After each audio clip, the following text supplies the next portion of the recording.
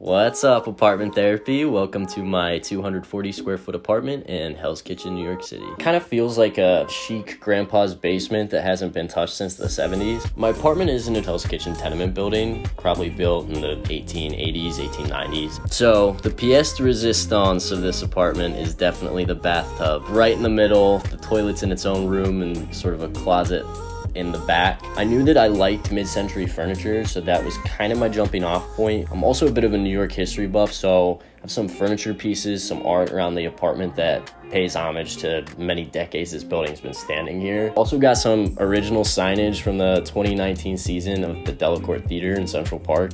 So my biggest advice to anyone designing their space is that the rules of design are actually useless. It's really as simple as just filling your home with things that you think are dope, and that's what makes your home a home.